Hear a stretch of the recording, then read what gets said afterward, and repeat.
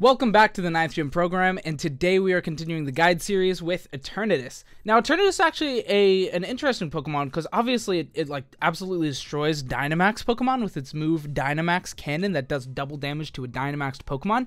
But currently we're in Series 10, and most formats following this are probably not going to have Dynamax, except for like, more Sword and Shield formats. So Eternatus is kind of weird in a format without Dynamax, but it actually is still really good. It does still have access to Meteor Beam Power Herb combo, which is incredibly strong in, on a lot of Pokemon, things like Nihilego, the Eternatus, of course, a couple other Pokemon, things like Celesteela.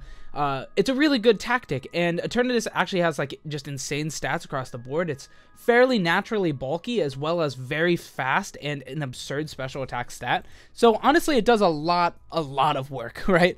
4 weaknesses on that Poison Dragon typing, being Ice, Ground, Psychic, and Dragon, which are all admittedly really bad weaknesses. We have really big powerhouse Pokemon like, Shadow Rider and Landorus that just hit that weakness so hard that it makes it pretty tough for Eternatus to really work in this meta.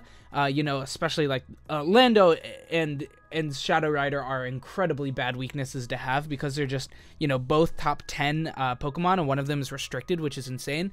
To be, still a top 5 Pokemon, maybe top 8 contender, which is pretty crazy. So yeah, but we're not talking about those Pokemon, we're talking about Eternatus. So Poison Dragon, of course, is good offensive as well, but it's also pretty solid defensively. Of course, we do have the 4 weaknesses, but we also have 7 resistances, which is really good for this Pokemon. Fire, Water, Electric, Grass, Fighting, Poison, and Bug. That's a lot of resistances. So that's certainly good for Eternatus.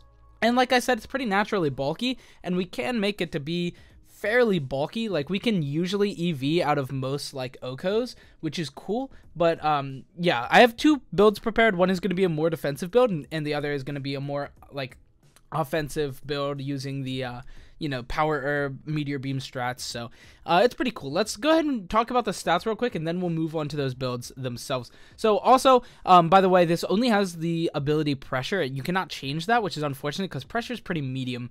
But it's still good. Like, it'll come up sometimes, but it's not that crazy, right? Like, it's not too nuts. It just makes your opponent use 2 PP instead of 1. So, and only when it's hit by it. Like, it's just not that good, but it's there. Not too bad. Anyway, these stats are very solid. So HP at 140 and both defense and special defense being at 95 is very good, actually. Incredibly good overall. HP, of course, at 140 is insane, but defense and special defense at 95 is just like fairly good, fairly a bit above average, maybe about average for restricteds, but it's definitely solid, right? We can slap an Assault Vest on this, or like even invest out of invest EVs to not get OHKO'd. It's pretty good. And then special attack at 145 is just absurdly strong, like actually insane. And after the +1 from Meteor Beam, like, we're just doing so much damage. It's insane. Taking big OHKOs, taking big knockouts everywhere. A lot of OHKOs, a lot of almost OHKOs on really defensive Pokemon. So it's definitely good. And speed at 130 is very solid. Of course, it's not like insane, but with not too much investment, you can outspeed the base 100 speed tier, which is really good. And you can actually EV it to outspeed things like Lando I as well, and a lot of other good Pokemon in the meta. We'll talk more about that in speed tiers portion of the video right after the build itself. So without further ado, let's get into the builds themselves. So I actually, like I said, have 2 builds today. So the first one we're going to be talking about is the Power Herb Meteor Beam combo, and then the second one is a little bit more bulky, a little bit more investment into Bulk and Black Sludge, which is essentially leftovers. But yeah, pretty defensive second build. Let's go ahead and talk about the first one. So for the first one, we have Power Herb Meteor Beam combo, which is, like I was saying, a very aggressive combo. Meteor Beam, if you don't know, it gives you a +1 into special attack, and then a very high damage output move that is usually a 2-turn move, but because of Power Herb, that gets rid of that. It's very similar to the Power Herb Geomancy, where you get, the huge buffs, but it takes 2 turns, but with Power Herb, only 1 turn. Makes sense. Eternatus utilizes that Power Herb with Meteor Beam extremely well, being able to fire off a high power beam right off the bat, and then gaining that +1 for the rest of, while it's out, which is insanely good. As far as the EV goes, we'll talk about that in 1 second. Let's talk about the moveset. So we have Meteor Beam, Sludge Bomb, Flamethrower, and Recover. I didn't opt to go for Protect on this set, but you can definitely go for that over Recover. It might be better, and even if you wanted to go for just 2 moves, you could, but I really didn't want to lock myself into only Sludge Bomb, because then you'll run into like a Zacian and be like, wow, this kind of sucks. I wish I could just kill it with a Flamethrower, which is, you know, one of the big things about Eternatus is that it can do a very, very competent amount of damage from just a Flamethrower into a Zacian, especially after being boosted +1 by the Meteor Beam, which is hopefully what we're doing pretty close to right off the bat. So that's kind of why Eternatus wants to go for that Power Herb Meteor Beam route, so that we can just take big, decisive knockouts after that.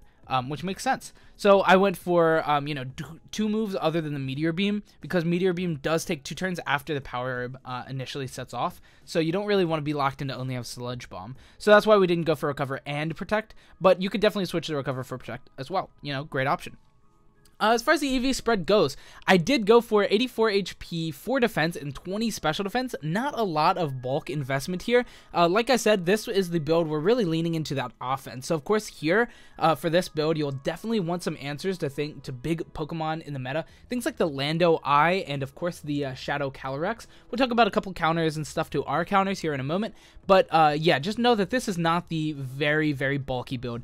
This will have 148 speed, which gets us to 169 on the speed tiers, which is 1 faster than what Lando-I can get to, which is 168. We also outspeed the base 100 speed tiers, so 148 speed is a really, really good investment into the Eternatus for that, so that is definitely good. And then I also wanted to just max out the special attack. I was seeing a lot of special attacks not being this invested, but when I was running damage calcs, and this doesn't allow guaranteed OHKOs very frequently, but it does push us into range with really good rolls for a lot of things, and does take us out of range of being a roll for a bunch of knockouts as well. So I just wanted to go all into that special attack here, and as you can see, we're even modest nature, so it's just an all into special attack build with a good bit of speed as well, and then just pouring the rest into bulk pretty evenly throughout, but very solid spread in my opinion. I was liking this a lot. I think it's good. I think it's good. Anyway, that is about it for that build. Obviously, we'll get a little bit more in depth in it for the damage calc and speed tiers here in a moment, but let's talk about the second build real quick before we move on. So, of course, the second build has a little bit more of a defensive spread, you know, as you can see there, the 68 special attack instead of 252, so we're definitely, you know, being a little more lenient on giving it bulk and stuff, and I'll explain that in the damage calcs, you know, what exactly this came from, but essentially, it's to live an expanding force non-boosted by terrain from a special attack, like a max attack, or max special attack rather, Calyrex Shadow. So that's kind of the idea around the second build, is that's what that HP and special defense is so bulky for, is for those things in particular. Also, it makes the Lando-I a roll, which is obviously not something you'd love to see, but definitely better than just a guaranteed OHKO, which you don't want to see at all. So yeah, that kind of explains the EVs. Let's talk about it a little more in depth. So 172 HP, I just wanted to do a lot of HP investment in this one, and then a lot of special defense as well, and then I just went 4 into defense because you're wasting if you do 4 EVs investment spread, you know, just a little into defense. And then I poured especially 148 back into the speed, so we can outspeed that Lando-I once again, and also the base 100 speed Pokemon. And then I just poured the rest into the HP and special defense to live. And then yeah, the rest of it is just special attack once I felt like it was pretty sufficiently bulky, right? So 68 special attack, still doing a lot of damage on a lot of things, but you still have room to not die immediately from a lot of Pokemon, which is really good. The attacks is Sludge Bomb, Flamethrower, Recover, and Protect. I did go for Recover and Protect both on this set, and then Sludge Bomb and Flamethrower since we don't need the Meteor Beam. Now, of course, you can put Dynamax Cannon on it if you want to. That can definitely be good. You know, Dynamax Cannon is still your highest damage output special attacking stab move for a dragon, so that's definitely still, you know, something that you could put on, but I just didn't go for it on this build in particular. I just don't, you know, I just didn't feel like it was necessary. Anyway, other options we have here is Cosmic Power. So I've been seeing a couple of really cool Eternatus Cosmic Power builds going around, and I think Cosmic Power is actually pretty solid. So, you know, it's there as an option. I haven't actually tested it myself, so that's why I'm not, like, you know, didn't make a Cosmic Power build, but I'm sure a lot of spreads can be cleaned up really, really nicely with a good Cosmic Power, you know, getting that +1 into your special attack as well as your special defense. So very, very solid there. Cosmic Power is an incredibly strong option. Or it's defense and special defense, not special attack. What I said special attack. It's special defense and physical defense. You can get a lot of really cool calcs with that, I'm sure. Anyway, then as far as items go, of course I said Black Sludge here for Eternatus. It's essentially leftovers. It's very good for getting back some HP, and we have Protect as well, but you do have some other options. So, you know, a lot of attacks that are super effective and doing a lot of damage are taking us pretty low, so I did say a Guava Berry, or any kind of Pinch Berry for that matter, or even Citrus Berry could be a good option, but also, you know, your good go-tos here for, like, strong Pokemon, Safety Goggles, Life Orb, Assault Vest, all good options as well. Some things you want to, you know, maybe keep in mind is, you know, the Power Herb is really good offensively, and the Black Sludge is really good defensively, so kind of like if you're going towards one of those two routes, probably go for the ones that kind of accentuate that a little better, but these are still really good options to keep in mind.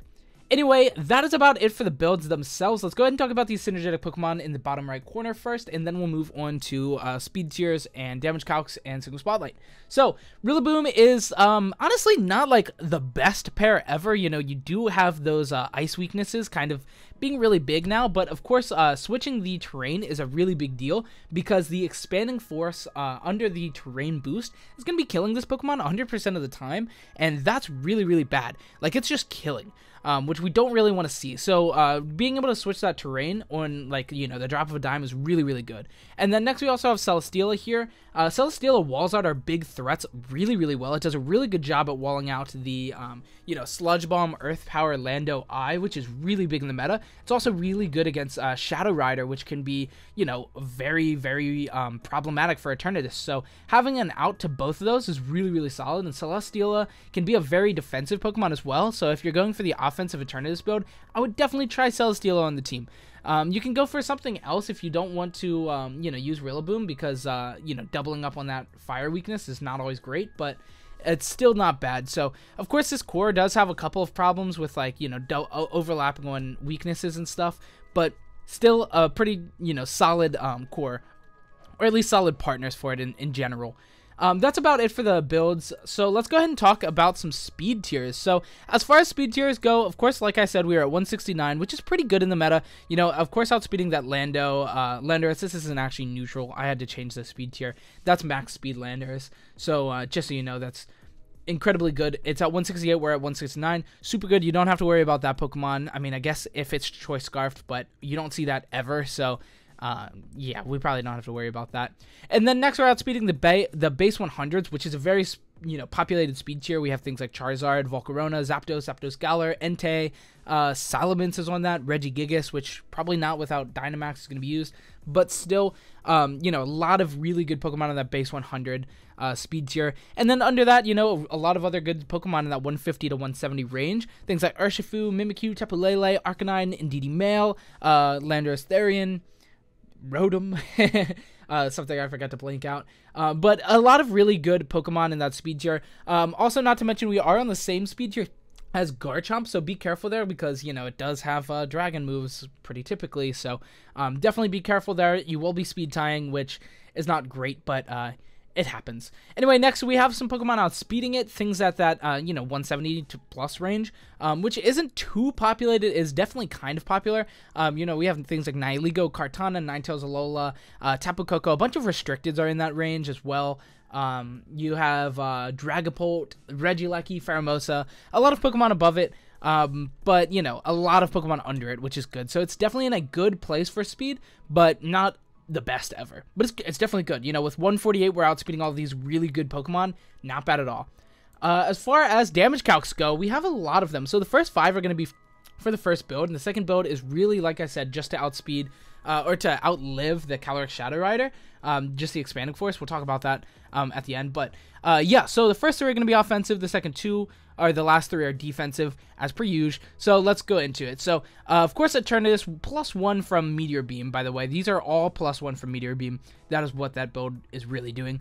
252 plus, so max invested plus that +1 from Meteor Beam. A lot of damage coming out. So +1, Eternatus Flamethrower into a Zacian Crown. It is hitting 97.6 to 115. This is obviously a roll, but it's an 87.5% chance, which is an incredibly high roll. So definitely a good roll. I mean, it's still roll. You're not gonna be able to escape that roll, but it is a high roll. Which is really good. So doing a lot of damage to Zacian. And honestly, Zacian Crown doesn't do too much damage back, unless it's like Sword Stance up or, behind Substitute, so it's just taking attacks first. Like, it can obviously be a problem, but we do have tools to deal with it really well. Next, we have +1, 252 max attack. Special attack, obviously. Eternatus Sludge Bomb into a 252 HP for special defense. Assault Vest Rillaboom hitting 116 to 139. So obviously taking that big OHKO here, guaranteed OHKO with the Sludge Bomb. But we do, like I said, have to already be +1 from the Meteor Beam Power Herb combo. But that's still a lot of damage, which is good.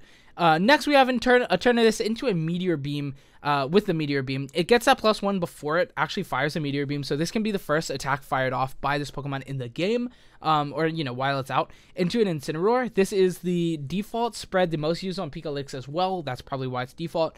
Or actually, being default on Jake White GitHub is probably why it's #1 most used on Pikalytics. Anyway, that doesn't matter. 236 HP and 236 plus special defense. We are still hitting 96 to 113. So this is why I went for that 252 investment instead of a little bit, more bulk, because these are rolls, but they go from like 16.5% rolls to 75% rolls, which is really, really good and actually like a relevant amount. Obviously, you try to minimize as many rolls as you possibly can, but this is a lot of damage and a 75% chance. Like, I'd put money on that a lot of the time. So that's like definitely good. I don't condone gambling. I shouldn't have said that, but still, we're doing a lot of damage. Is all I'm saying. Anyway, next, we've got some defensive calcs. So 252 special attack, Life Orb, Sheer Force, Lando, Earth Power, wow, Tongue Twister for that attack. Into our 84 HP, 20 special defense, so not much bulk. This is the Power Herb offensive combo without much bulk. It is a guaranteed OHKO. I mean, stay away from that guy. Have something like Celesteela on your team, something that can answer it, but can also just not care about its damage, so you have good defensive switches, so that you don't have to waste your, Sludge Bomb, your +1 from Meteor Beam, and then just, like, lose to not being able to do anything and getting OHKO'd by Lando and stuff like that. So definitely play around it safely. Obviously, if you read it, you can do a lot of damage, and you can read that, and then you outspeed, so you don't really have to worry about it after, but that takes some high-level play. So definitely, be careful. You get OHKO'd. Don't switch this thing into a Lando that might kill it. Don't switch it. It's not safe. It's not a safe switch. Anyway, next we have 252 special attack, Life Orb, Calyrex, Shadow Rider, Expanding Force, not in terrain. I cannot, make this important enough. Not in terrain. If it's in terrain, you're dead. Just don't be in the terrain. Make sure to have Rillaboom or something, or just get it out of there. Either way. Anyway, it's 96.4 to 113 damage, which is an 81% chance to OHKO. Once again, it is a roll, but it's an incredibly high roll. It's not one that I would want to switch into ever. So just, bad matchups. They're your bad matchups. Be careful of your bad matchups. Next, we have Calyrex, Shadow Rider, Expanding Force, same calc here, into the Eternatus with more investment. It is just enough to not die. But once again, it's not in the terrain, so be careful. Guaranteed 2-hit KO, we're not dead, which is good. But it's still a calc you have to be very, incredibly careful around. So yeah. Anyway, that is it for those damage calcs. Let's talk about Single Spotlight real quick before I end the video, and I'm going to talk about it real quick because it's pretty basic. It's about as basic as it could be, by the way. Life Orb, Pressure, we're not going to change those stuff. Life Orb could be changed. You could go for a Meteor Beam Power Herb, but I really wouldn't want you, to get, switched into taking that, and then, you don't do much damage, and then you have to switch out. So I just went for a straightforward build. Life Orb, doing the most damage. Dynamax, Cannon, Sludge Bomb, your dual stab, with Flamethrower for coverage, and of course recover here on this Pokemon. Your opponent's switching out, you have a turn, you can recover, and then you switch out optimally, and then Eternatus is once again at the top of its game, at peak performance, and then you have Eternatus running again. Of course, this is in Uber's category, so you know, I don't know exactly how good it is in Uber's category, but it's definitely good. You know, you have a lot of really good stats and stuff, and it has a lot of good moves, a good typing. It's good. It's a good Pokemon. So yeah, that's really about it. And then for the EV spread, it could not get more basic. 252 into speed, 252 into special attack, leftover 4 into defense. You can put this honestly anywhere that you're like afraid of, you know, because it's all very well balanced. 140 HP and 95 on both special defense and defense. So the 4 doesn't really make too much of a difference most times, but it might. It could definitely come up. And then timid nature, just to make it as fast as possible, plus speed minus attack. We're not using attack. Makes sense. Anyway, that is about it. That's all I got for the video today. Thanks so much for watching. I hope you enjoyed. In sum up, I think Eternatus is honestly like a broken Pokemon. Like, it's actually so insane. But currently in the meta, we do have a lot of really big checks and counters for it. So know what you're going to die to. You know, it makes sense. Just be careful of those Pokemon, and you should have a pretty good time with Eternatus. So, yeah. That is it for the video. Thanks so much for watching. I hope you enjoyed. Have a great week. Leave a like, comment, subscribe. Makes a huge difference. It really does. Goodbye.